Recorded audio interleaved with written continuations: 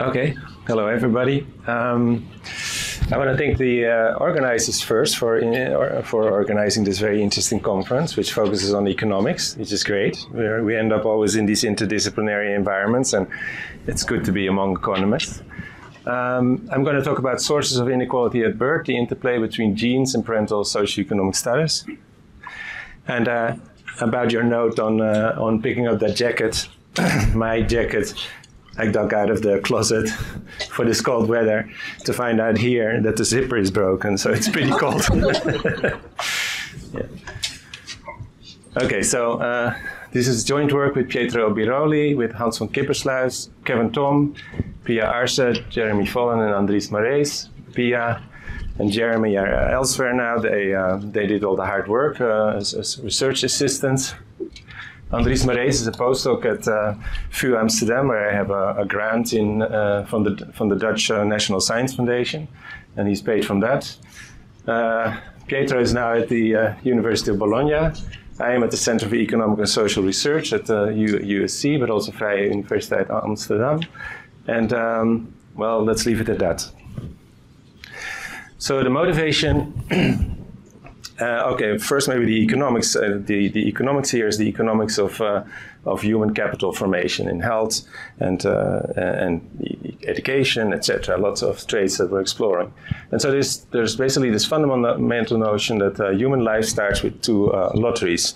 The first one being your genes, which you're endowed with at conception, and the second one being your family environment. And then the family socio-economic environment is thought of as being very important. So that's the idea, and these lotteries basically set in motion a trajectory from birth onwards in health, behavior, living environments, and socio-economic success. And so these are two very important influences on these trajectories. So that's kind of the basic first notion, and it relates to equality of opportunity, etc. Because your genes and your family, there's nothing about that you deserve. You didn't get them through hard work or through good behavior. And then there's also evidence of strong intergeneral transmission of advantage. So the idea is this transmission of genetic advances, to what extent, or social advances, socioeconomic status. And so that's kind of tells you about G and about socioeconomic status. And then there is also this notion that there might be gene by socioeconomic status, family socioeconomic status, basically parental socioeconomic status interactions. And there's the Scar-Rowe hypothesis, the idea that that there is a moderating effect of low socioeconomic status on the heritability of children's IQ. And also we're exploring this basically more generally, also for other traits. So Scar introduced this notion, this concept of the Scar-Rowe hypothesis. Rowe found evidence for it, but Tucker, Drop, and Bates find more limited evidence that the Scar-Rowe effect is kind of small in the United States and was absent in Europe. And Tucker, Drop, and Bates based this on twin studies, basically a meta-analysis of lots of twin studies. So the question we're asking is, are there important interactions between genotype and childhood's socioeconomic status, which is basically parental socioeconomic status, in later life outcomes, so much later in life. In fact, we're using the HRS and the ELSA and the WLS, so we're looking at people ages 50 and above. So again, consider these two birth endowments. We use genotypes, basically polygenic scores, 45 different polygenic scores. And we do use a consistent measure across these three data sets of family socioeconomic status, and I'll explain that in more detail, but basically it's parental educational attainment and a measure of occupational class. Then we evaluate the interplay between genes and parental socioeconomic status in later life human capital. We look at main effects, G and E, and also G by E.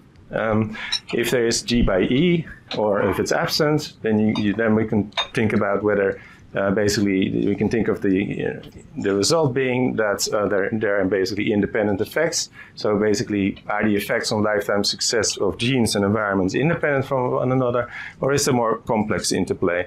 Does the genetic potential depend on one's early family life environment?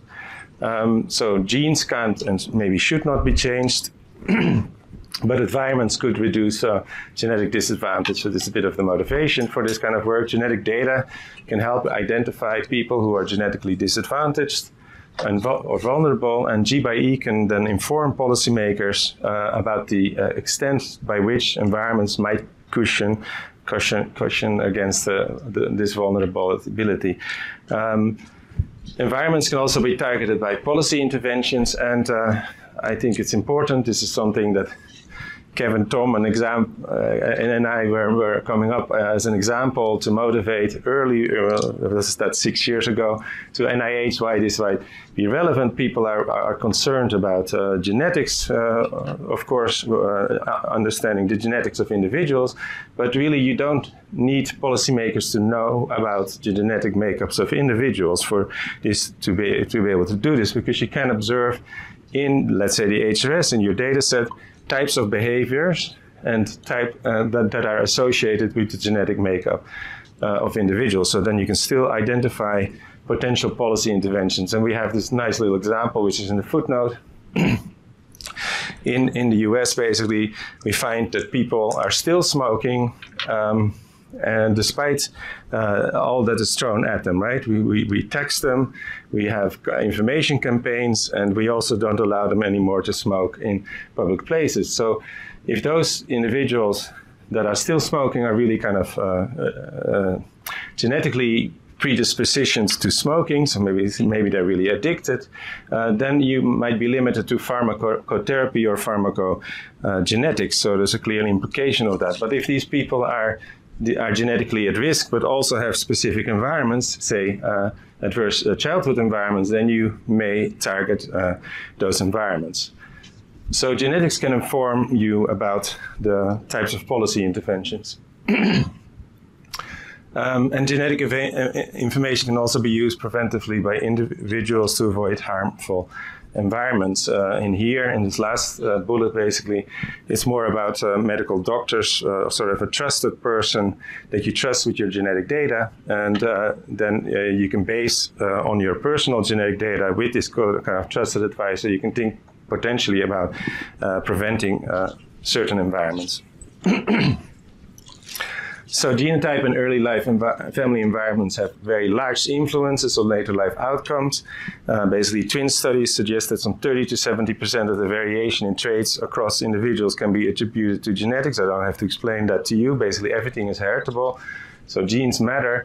And family socioeconomic status also matters. There's the early childhood literature by Heckman et al. The first 1,000 days of life matter very much, and it's in the family there that matters very much. And then we have the early origins of the early life, the fetal origins of future disease, the Barker's hypothesis.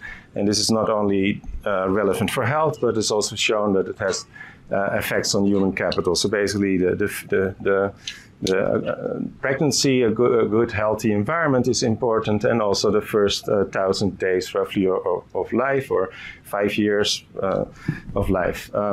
Adult illnesses are also more prevalent and problematic among those that have experienced adverse childhood circumstances. And then there exists this link between parental socioeconomic status and child health, and also then between child health and future educational and labor market outcomes. So basically, good reasons to believe that the early life family environment is very important, and it has effects on or influences on health later in life, and also socioeconomic outcomes. Then there's also evidence that suggests that there might be a role for gene by early life socioeconomic status interactions in later life outcome. The influence of genetic factors is believed to depend on environmental exposures or gene by environment interplay. Also, theories suggest that disparities in health and human capital emerge basically by this kind of cumulative disadvantage, and there are interactions with genes. So the idea is that that early life is very important, that effects grow over time and become more important. So basically, for this reason, we are looking at later life outcomes and this very early life environment of childhood. So G by E may be stronger basically later in life and stronger for early versus late life environments. That's the idea.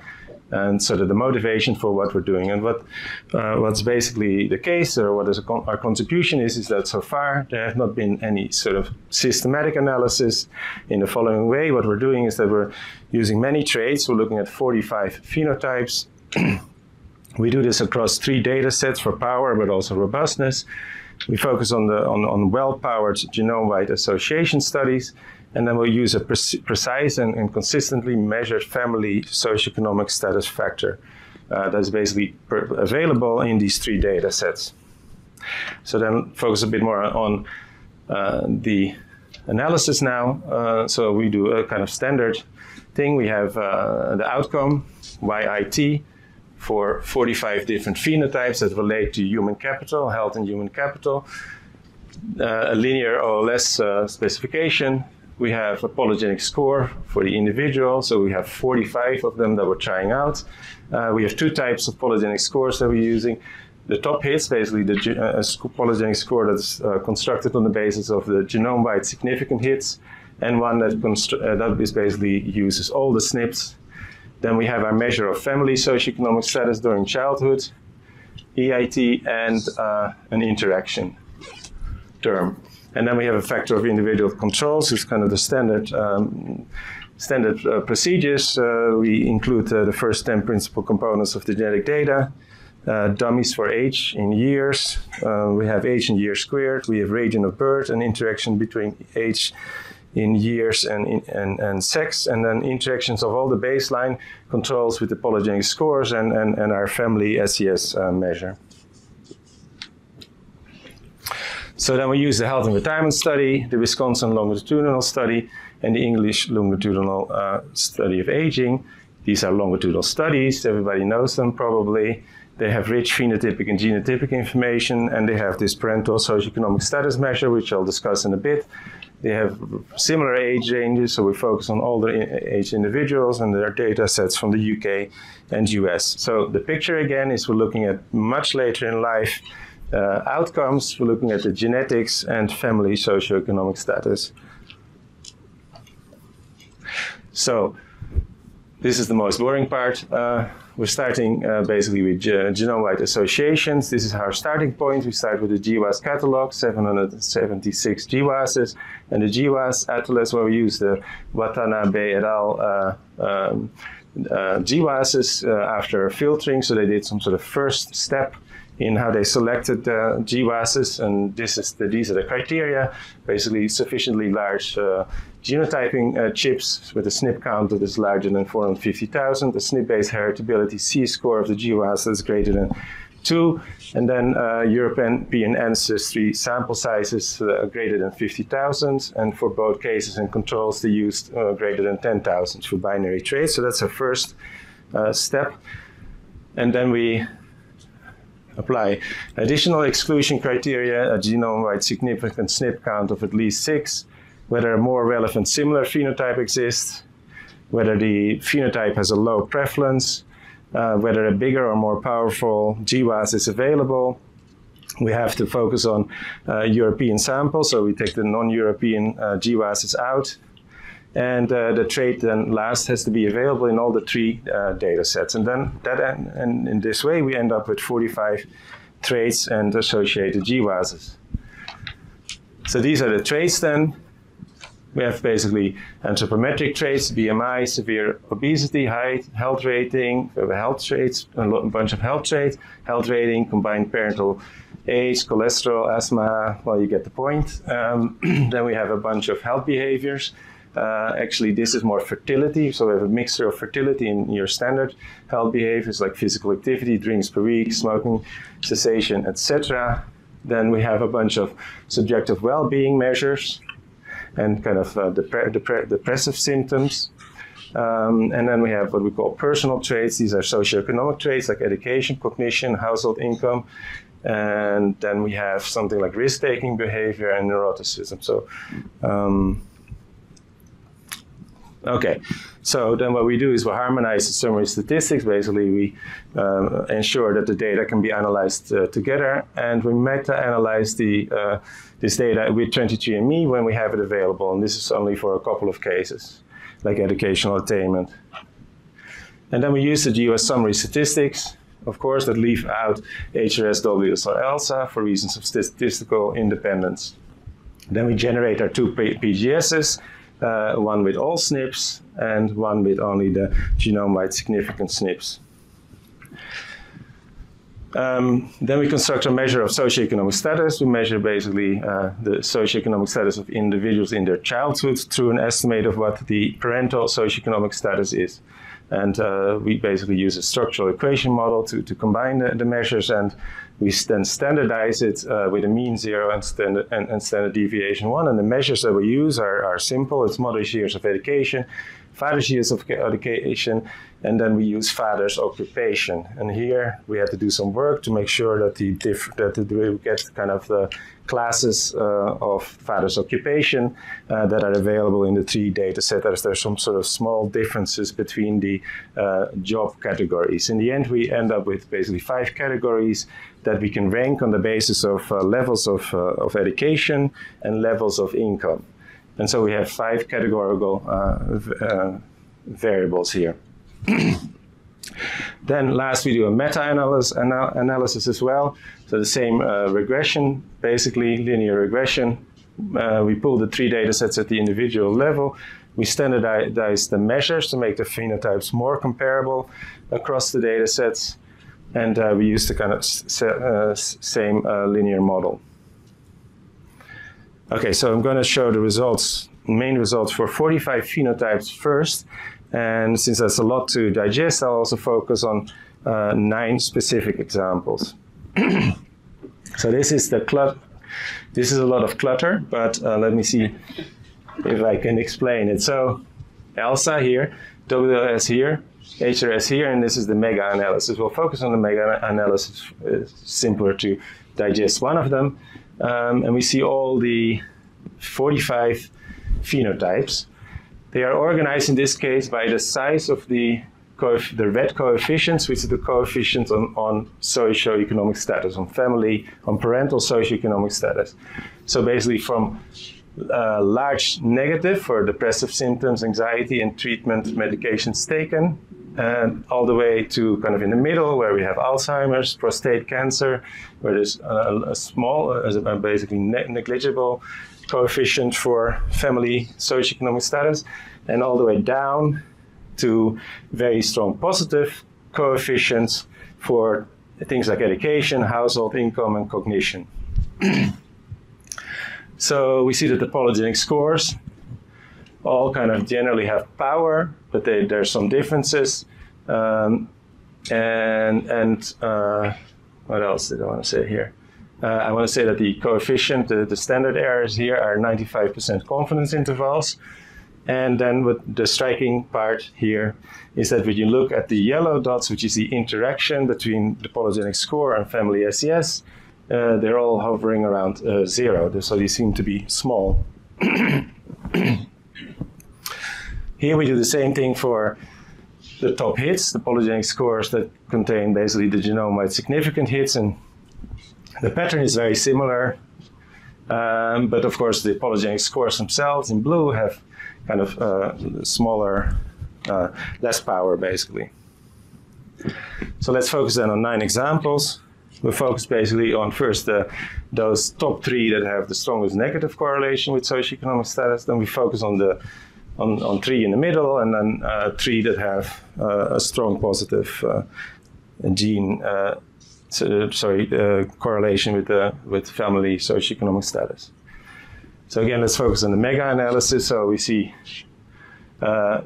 basically these negative coefficients. You can see more clearly now that the G by family SES are kind of 0 all along the different types of phenotypes that we're focusing on. We see that the polygenic scores have power, even in the case of cancer where it's small, but remember this is basically 95% confidence interval. And otherwise a kind of I think we discussed most of this. And then here we focus on a kind of narrower scale here, again, on the coefficients for the the interaction term, and we see that it's very small. In some cases, you see something that is, I don't want to call it statistically significant, but you can see that you can have 5% confidence when you, this is not corrected from multiple hypothesis, but it points to the situation that if you had taken this one, you might have had a publication finding your G by SES interaction. When you do all of them, it's clear that that's not the case. Here is a different way of showing this. This is the distribution of the coefficients among all 45 phenotypes and the 3 data sets. So the meta-analysis for the polygenic score in blue. So we see the polygenic scores tend to have power. In this area, they have a little bit less power. This kind of functional fitting of a polynomial also produces some weird things that we have negative polygenic scores, which I don't think we really have in the data because it smooths it a bit. But basically the point is we have power for the polygenic score, and we see that the interaction term here is very small, ranging between minus 0.025 to plus 0.025. And so very little evidence basically of G by family S interplay. Here we see again the mega analysis, and the point is to make here is basically that we see the same pattern in each of the individual data sets, but a bit noisier, the HRS, WS, and ELSA. Yeah, this we can probably kind of skip, but we see basically for the top SNPs similar patterns. And again, we see that the G by family SES interactions are very small, and that we generally also still have power in the polygenic score, although now the polygenic scores are weaker because we only focus on the top hits. So that's not always the case that we have power.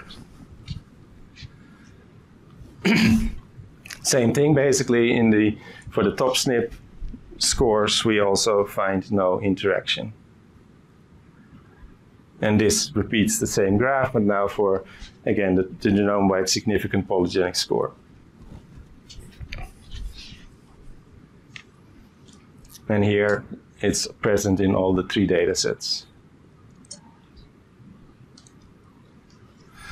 How am I doing for time? I might be a bit fast, actually. Yeah, we have 25 minutes.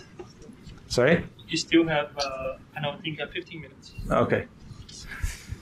So then we did some, I want to say that this work is still preliminary, so these are kind of first robustness checks. So what we did here is organize, we focus on the mega-analysis, again, the polygenic score with all the SNPs, PGS1, and we show here now the data organized by the size of the polygenic score, the coefficient of the polygenic score. So the point to make here is that, okay, here you might expect to find nothing because your polygenic score doesn't have much power. But if you go down, you don't see that there's any systematic changes. We're still all hovering around 0, the G by SES interactions. Here we're looking at the coefficients, but we drop all the small betas for the polygenic score, so we drop all of those below 0.05. So I'm showing basically the same kind of diagram, but now binned.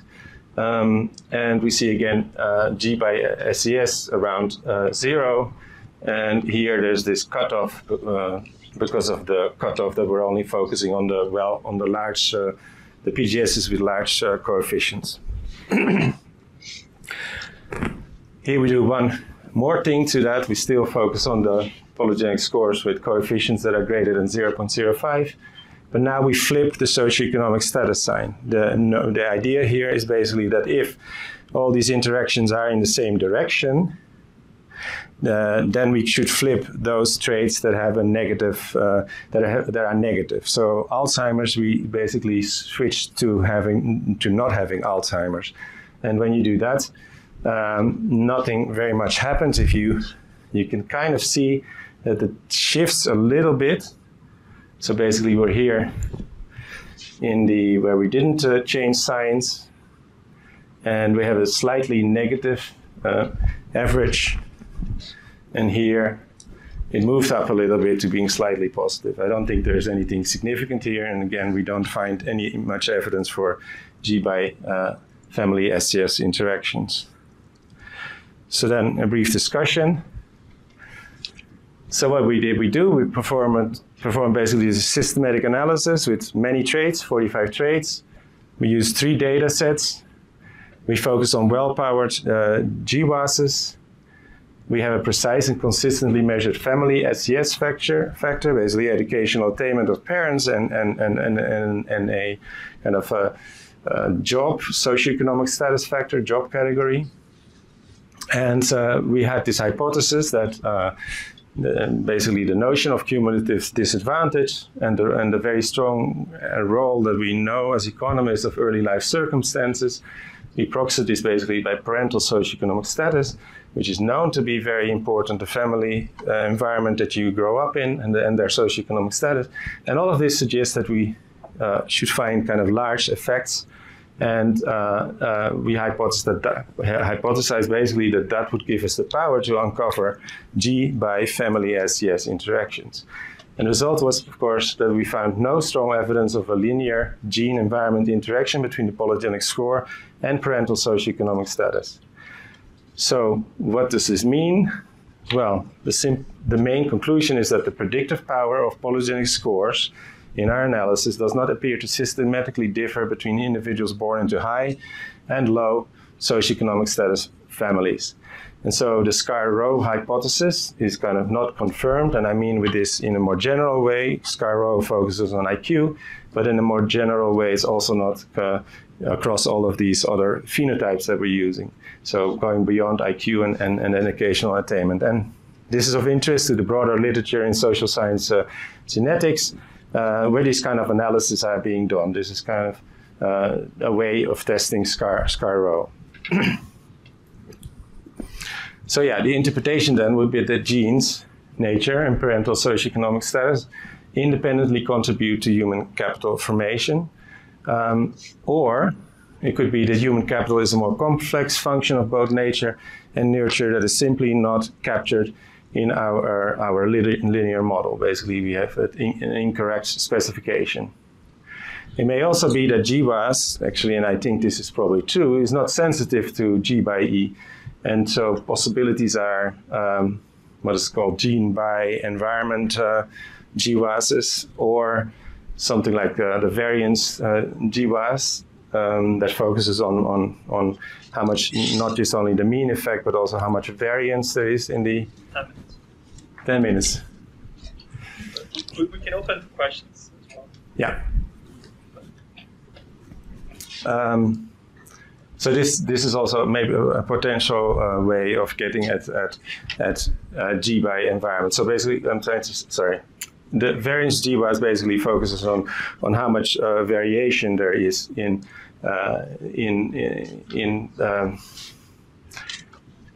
sorry.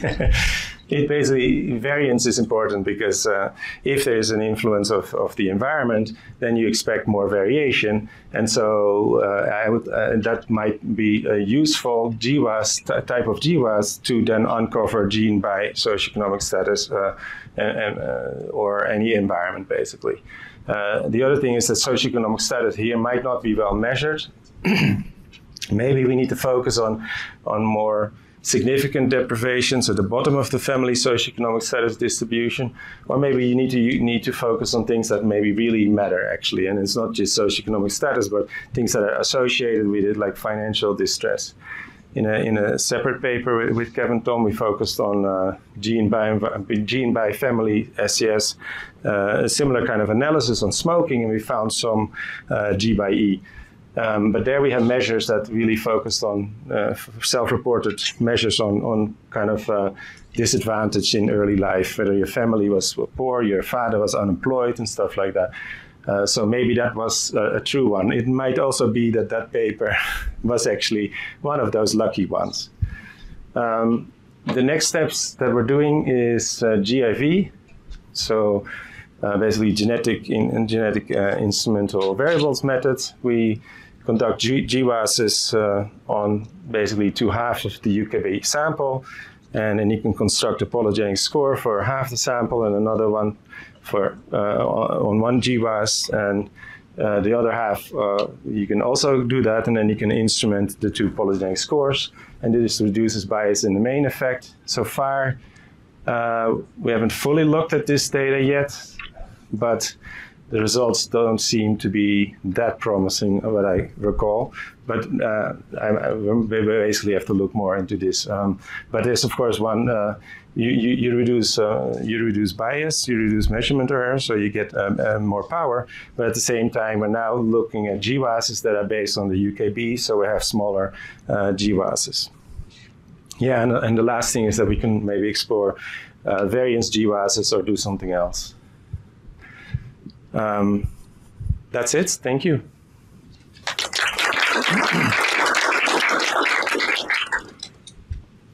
So maybe we should open to questions now. Still have a few minutes. Yeah. Of the three things that you list under human capital being a more complex function, and that's why it doesn't show up in the interaction, two of them are hard to fix. One is easier. The SES measurement for the WLS and the HRS, Yeah. both of them are linked to the 1940 manuscript census, which has individual level income and educational attainment information. And you might get better mileage out of that than out of the simple categorical measure you have, because there's a lot of variation in economic status within all of those educational categories, especially within categories like farmer. Yeah. There's also measures of home ownership in 1940 that might get you some more information about the actual standing of the family and unemployment in the census year. The information that you have in the HRS and the WLS now that I imagine you're using is retrospectively reported by the study participant. Yeah. And that's often problematic. Is that true, Kevin? Yes. That's a very good point. And one unfortunate thing is there is some reduction in sample size and the matching that takes place. But yeah, we for sure. Yeah. Thank you. Yeah. Precise. Yeah. Yeah, kind of building on that, even if you were able to show for a subsample of the data where you had really good SES measure, where you could make the case the SES is much better measured, and then looked at the gene by SES interactions and didn't really see any movement, even if you didn't really have a ton of power, but even if, that would be a little bit, that would help convince us that held up to more robust measurement. What kind of data set would it be? I think actually we could focus just on the HRS, because it seems to be that it seemed the data looked better for the HRS than the other two. Yeah, and building in 1940 census, or even once it's to the 1940 census, you can link it to administrative records, which might allow you to get tax data maybe into the 1970s, some of these families. Yeah. Social Security income. Yeah.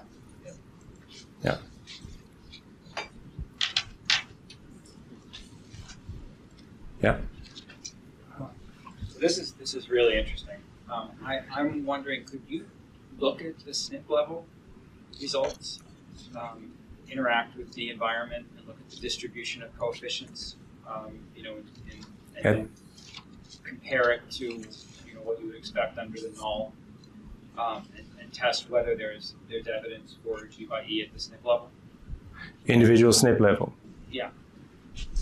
Yeah, probably. I think it would be interesting, if you do find evidence at the SNP level, but not at the EGS level, then that would point to this linear aggregation as being the culprit for the failure, the null result. Yeah.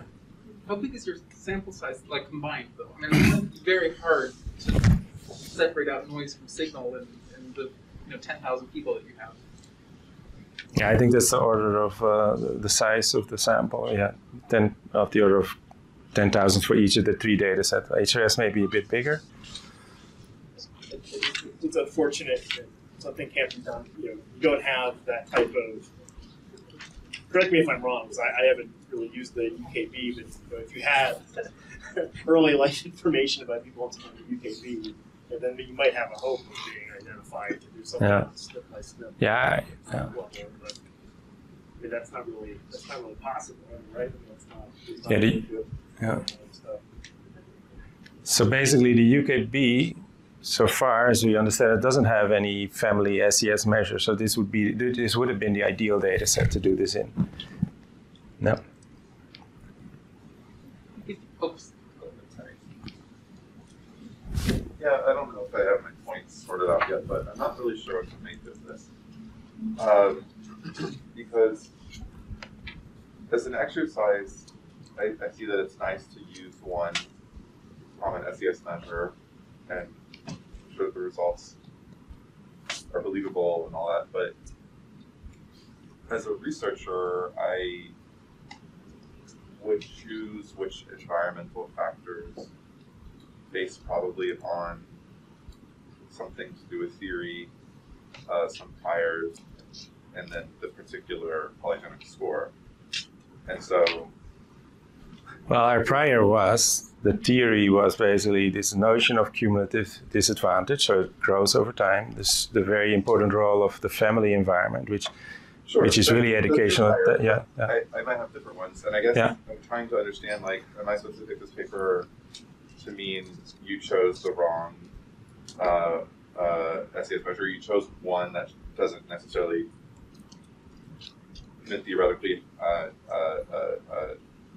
that wouldn't be expected to interact, or am I just cherry picking results because I don't do that? So I'm not sure what you want to communicate with me, because I've written papers where there are interactions, in part because I think my co-authors and I chose specific, I guess, environmental factors to interact, and it wasn't this one, and so now, I guess when you're like, oh, well, these guys might have gotten publication, I'm like, well, yeah, maybe they would have, but is that bad, or?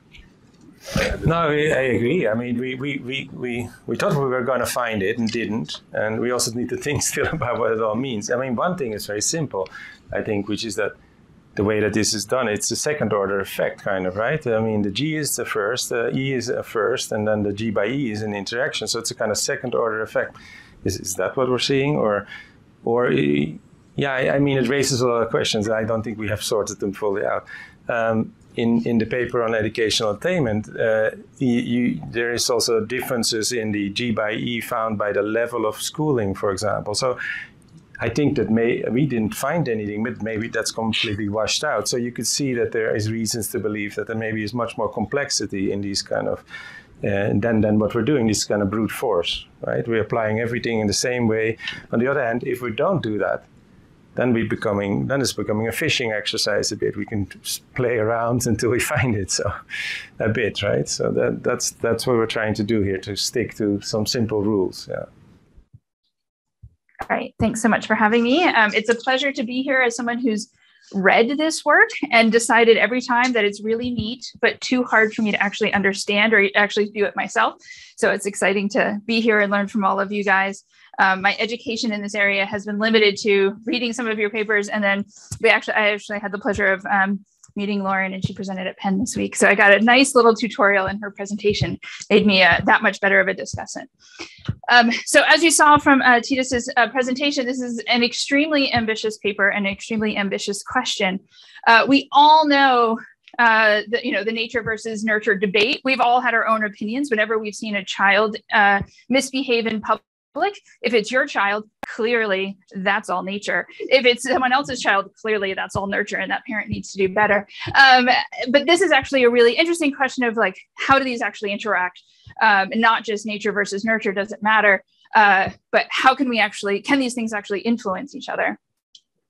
45 outcomes, 3 data sets plus a meta-analysis, and 2 different formulations of the PGS. And so definitely, large scale exercise to try to get at this question of, can nurture, I look at it as more of can nurturing influence nature, because we don't want to go down the road of trying to influencing nature. So can nurture actually influence nature in and of itself? And, as Titus mentioned, there's a lot of null results in here, and it got me thinking of what else should we be thinking about when we look at these results? Other than that, the interaction terms were insignificant at the moment. So what should we be thinking about the differences between the HRS and the Wisconsin study? There does seem to be some differences in terms of how much SES matters between the two samples. And, these are white Americans.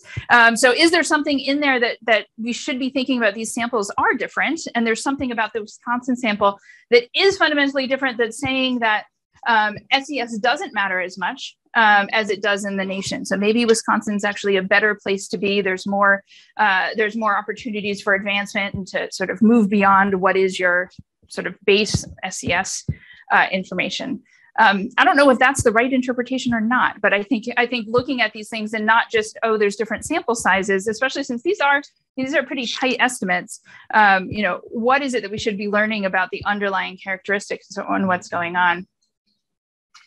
Similarly, the UK looks different than the US in some of these measures as well. Here, in particular, sort of like household income and education, SES has a different role in the UK than it does in the US. It seems like the SES is much more inheritable or much more effective in education and household in the US. These are the 2 US samples. And so is it better to be British, right? And so just kind of like, what is it that is telling us about society and the fact that these direct effects, even if the interaction effects are null, what are the direct effects telling us about the different societies that people are growing up in? I thought it would be interesting as well to sort of explore that. One question that came up, if I was like, if I really wanted to be reviewer number 2 when you send this to an econ journal, is there any evidence of gene selection under stress? I know that there's a relationship about gender of children if the woman is under stress, financial stress when she's pregnant. Is there any evidence of gene selection from this bigger form, these bigger measures, PGS, GWAS? I have no idea what the answer is. I think putting something in there might be important if you really want to sort of nail that these genes are sort of random and it has nothing to do with the SES of the parent at the time.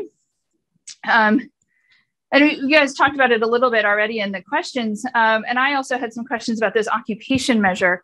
Maybe education of the parents is actually more exogenous to all of this. That all was predetermined prior to having children most of the time. Occupation is kind of a mixed bag of what it is. It's kind of unclear. 5 levels of occupation. And it is hypothetical that, you could change your occupation when you wind up having 10 kids. Maybe I need to make more money and I'm going to do something else. And so there may be some relationships there. And I thought the occupation was the most endogenous of the SES measures that you used. And I only know about variance PGS because of Lauren's talk. And so talk to her as my suggestion that there may be something else there. But I think this is really exciting. And other thoughts I had just sort of on the bigger picture, like Titus said in his discussion at the end, there's a lot that goes on between the time your parents' education and their occupation is decided and when they're measuring it. Maybe if we had an ideal situation, we could look at people in their 20s and see how much gene versus SES matters then, as opposed to waiting until they're older and 50 plus in the HRS, because a lot of life has happened in between. And I think that there's I think there's also potential concern. These are all, European ancestry people. Maybe it does matter across different types of individuals where different extremes of the income distribution where these things really come into play. I think about the moving to opportunities work where it does have impact on children. If you change the environment in which they live, you know, maybe genes are actually what explains the variance and why some children who had that opportunity succeeded and some didn't. And I think that thinking about genes as a mechanism for which we explain heterogeneity, I think is really, really interesting and worth further work by all of you that I will consume happily when it comes out. That's all, very brief.